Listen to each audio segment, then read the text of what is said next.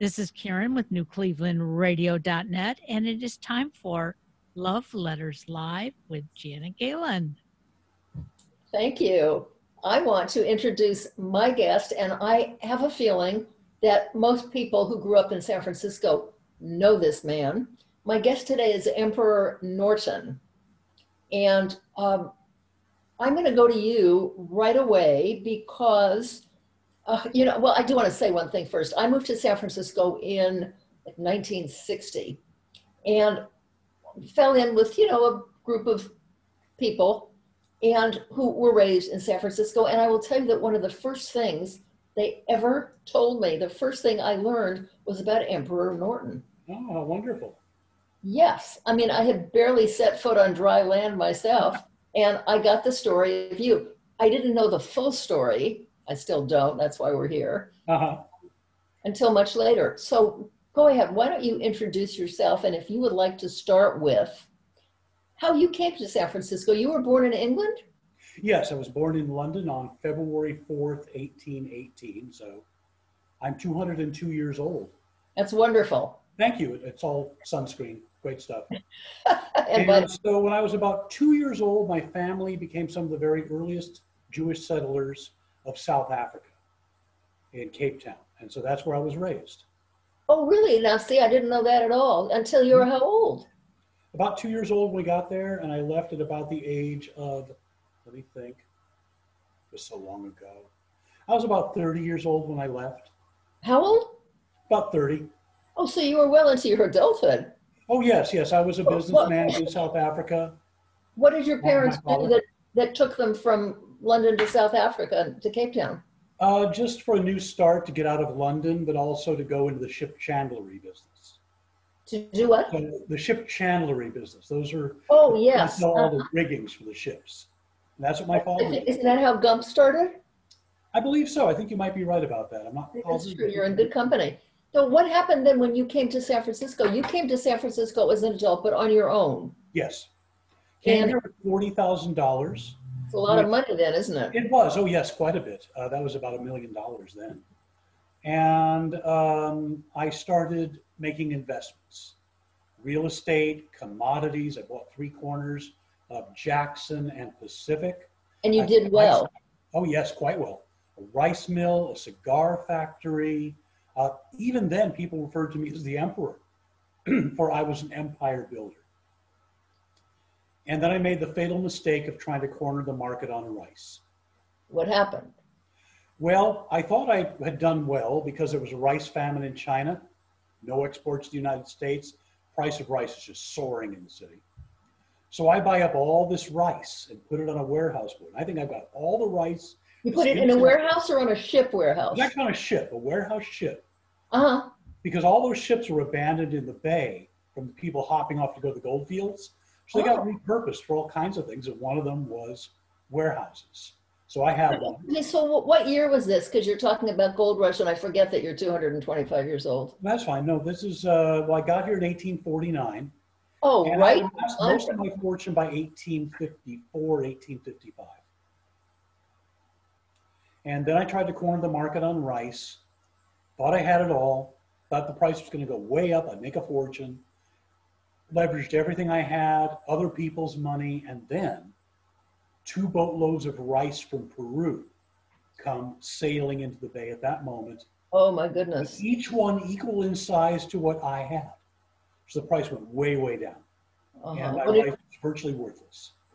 What did you do with your rice? I mean, I unloaded it whatever I could get it for. I tried to get out of the contract to even buy it because I felt it had been misrepresented to me.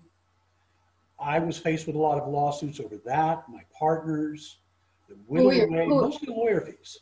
Who were your partners? Various merchants in the city who did it on my good name and my reputation. What was your life like? Like, what did you do in 1849 in San Francisco just to pass the time of day? Oh, I stayed in good hotels. Pardon me? I stayed in good hotels and ate in the great restaurants and hobnobbed with the absolute best in town. I was one of them. Oh, so you had good friends. Oh, yes, very much so. Where did you live? Where did you live? I lived in various hotels, all always the best, always the best. So by 1856, I'm bankrupt. My goodness. And I disappeared. Okay, wait. Back up to you get the word somehow that you're bankrupt. You understand that you have nothing left, probably including some of the friends that you thought you Yes. had. Oh, my friends all abandoned me. Oh, what did you do? Like, what was the very next day you did? That's just awful. Did anybody I stick by don't, I your don't side? remember too well, and I disappeared. But did you have any friends who stuck by you No, and would say, "Let's go"? A couple. Mhm. no. I was So you were isolated ashamed, emotionally. broken, and forgotten. So how did you start coming out of this horrible? Well, I said I don't know where I went for 2 years, and no one seems to know where I went for 2 years. Uh-huh. We have hunches, but possibly Petaluma. Is it possible? But you also don't really remember where you were? No, no, unfortunately. I tried to blot those years out. I was going to say I could see where you would have, yes. Yes, so I don't recall much of it. And so you don't know. Well, how did you live? How did you pay bills? How did you? I pawned everything I had, the few meager possessions. I did live with some friends in Petaluma at one point. We do know that. Oh, that's nice. Do you remember their names? Not long. Yes. And then I came back to San Francisco and wrote a proclamation. And what? I wrote a proclamation. That's okay. So now we're getting to how you declared yourself emperor of these United States, correct? Yes. What do you remember what you felt like? Like, what made you think that you could do that? What made you feel like you were the emperor? Well, it just seemed like the country was in trouble, the city was in trouble, and we needed an emperor to take care of things and to make things right. Isn't that funny? We That need would be one my now. job. Yes. Yeah. And how did you go about? I understand that you printed your own currency. Oh, yes, but that's a little bit later. Okay, well, go ahead. You talk. Lead up to that. So I write this proclamation, and I walk in the offices of the San Francisco Daily Evening Bulletin newspaper and hand it to the editor, a man named George Fitch, and leave. And he decides to print it in the newspaper that evening under the headline, "Have we an emperor among us?" Now, as you can well imagine, if that happened in any other city, they'd lock me up. Right. We know how San Francisco is, and we like our eccentrics. And so apparently we always did then, right? Yes, yes. And I was not the only one. There were many others. I'm just the most beloved and well-known. And so everyone treats me like I am emperor after that day. Now, that took a while to build up, but I would eat for free in restaurants. The officers of the Presidio gave me this beautiful uniform. A haberdasher gave me this hat. I added the feathers. I'd walk around town and everybody would treat me like I was emperor. I had the best seats in the theater. I could walk into a restaurant, eat my fill, and walk out. Did you ever feel like you were scamming anyone? No. After all, I was the emperor. They were paying their due respects to me, and this is how an emperor is supposed to live. So this was a totally sincere personification for you. Yes. You were just, Did you? That is an interesting question, though, because the question does come up: was I crazy? Well, I didn't want to say it like that, but as long as you mentioned it, go ahead. Was I crazy like a fox? No. My personal feeling is that I was a little of both. I truly believed I was what I was. That's very nice, which is why you got to. So my question is, now I remember you took me for a walk one day, not so long ago. I think it must have been about, December, January? It was definitely BC, before COVID. Yes, I know that. And you took me and my daughters and a few other people on a lovely walk through San Francisco. It was Emperor Norton's San Francisco. Oh yes, very much. What are some of the places and things and incidences that you remember most vividly about yourself? And I remember, there was one incident where you were not treated so. We were somehow down on O'Farrell Street. The Palace Hotel. Oh yes, what happened there?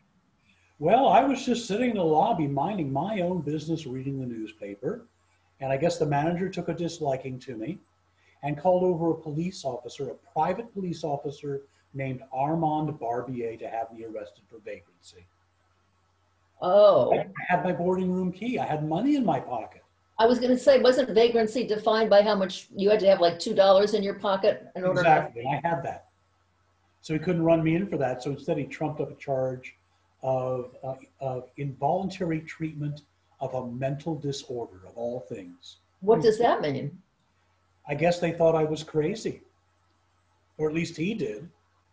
But the rest of the city didn't. There was an outrage. Good. The newspapers got a hold of the story, and people just outraged. And the next morning, the police chief, Patrick Crowley, not only ordered me free, but the police to salute me from that day on. So that's a somewhat sad incident that ended up being quite good. Really? And you mentioned the currency, right? Yes, So here's an example of one right here. Can you see that okay? I can. So these were printed for me by a printer named Cuddy and Hughes over by what's now the Transamerica Pyramid. And I would present them, and they were honored by merchants. They were especially beloved by tourists coming to San Francisco, because for a mere 50 cents, they could buy my autograph, which they truly cherished. You know, I'm just thinking that you couldn't have been bad for business. I mean, where you went, other people must have come. You were kind of a draw, yes, right? Very good for people. I became something of a cottage industry. I mean, I greeted people as they came off the Transcontinental Railroad in Oakland and would try to sell them my bonds. And people came to see me in the city because I got written up in tourist guides and newspapers. And, but also people decided to profit off of me. If a newspaper couldn't get one of my proclamations, they'd make one up because those help sell newspapers.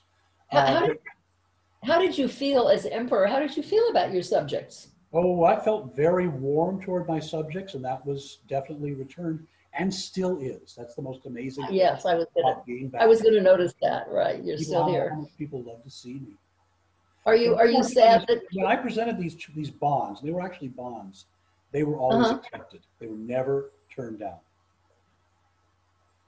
Are you a little sad that during this pandemic you can no longer take people on these walks right now? You must very miss much so. Very much so. It was so much a part of my being to show them San Francisco, and I miss it immensely. But probably going to restart sometime very soon. Yes, you will. And you know, the odd thing that I will say I noticed on this walk that my daughters and several other people, there must have been about, what, 20 of us there, following, is that nobody looked at you oddly, even today. Nobody looked, you know, you were just a natural part of the landscape. And I think that says a lot about San Francisco. Doesn't it? Now, One let of me my all-time favorite reviews I ever got said that it's fun to walk behind me, to see people either acknowledge me or look away in horror. How funny. I didn't see that. Yeah, mostly people acknowledge me.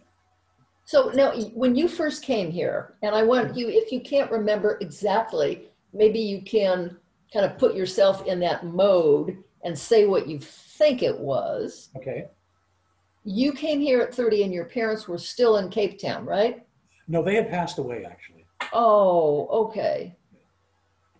That's sad. So they never got to see the joy of what you became. No, no. In fact, most of the family that still remains in South Africa disavows any knowledge of me.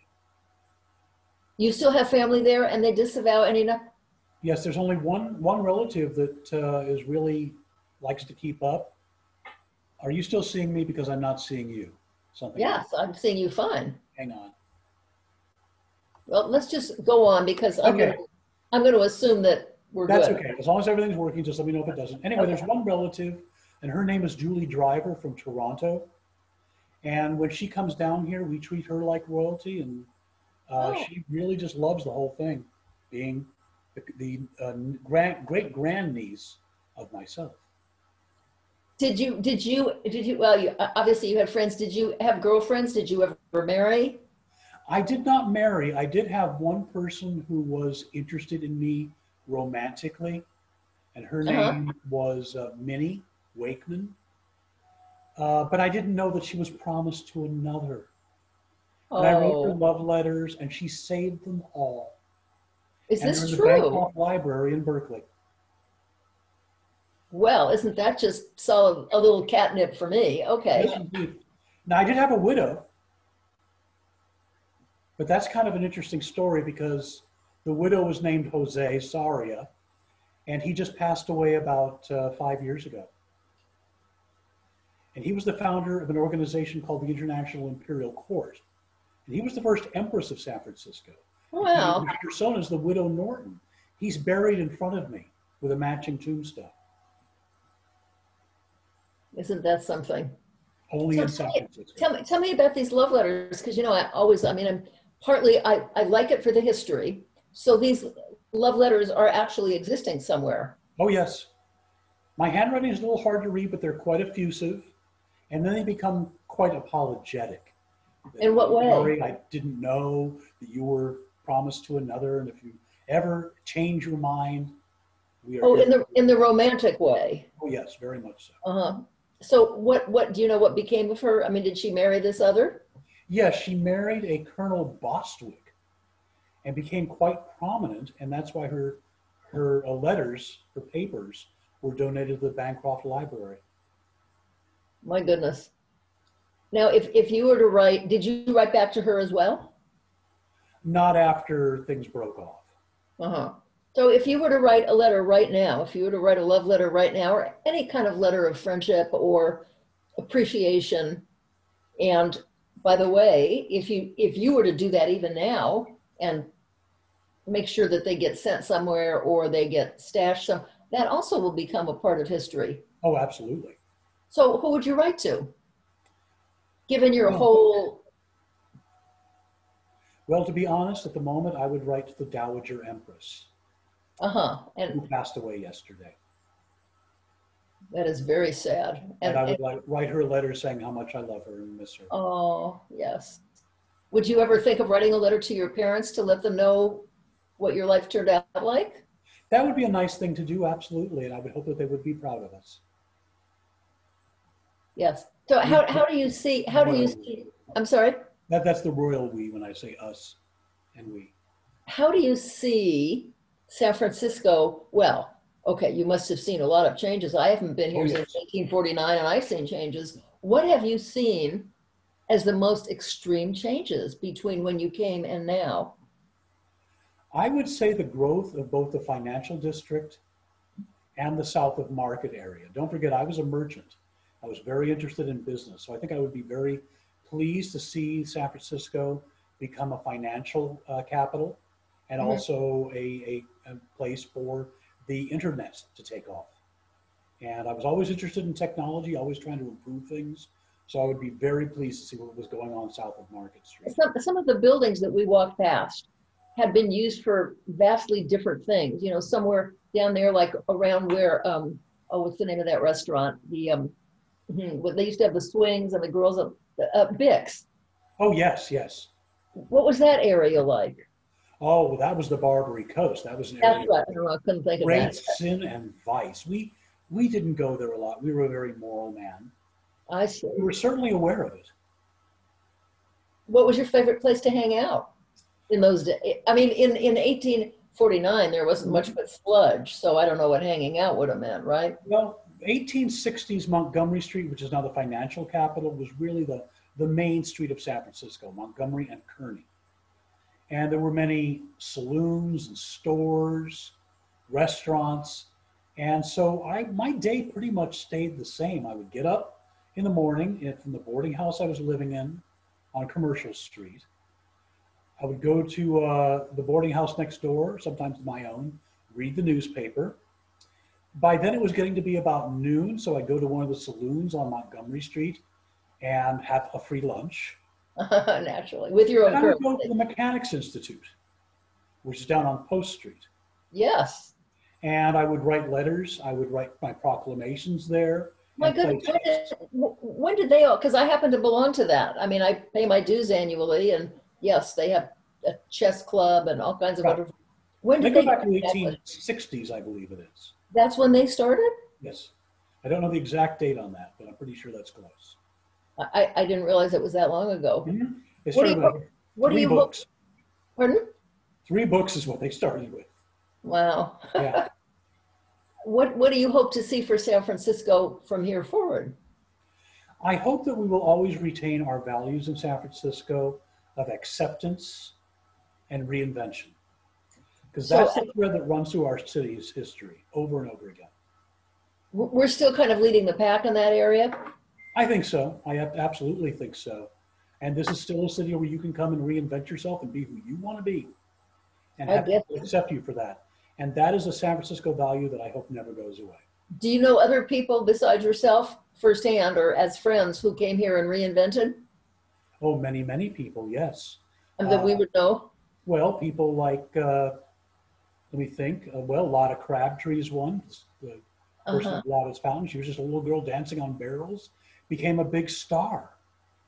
Well, I guess in Sally's, but you know, did she reinvent herself? I mean, she became a madam, but. Yeah, you could say it, but then she became a politician. That's right. Mayor Sausalito, so she reinvented herself. Her name's escaping me at the moment. The woman on top of the. Oh, Lily Coit?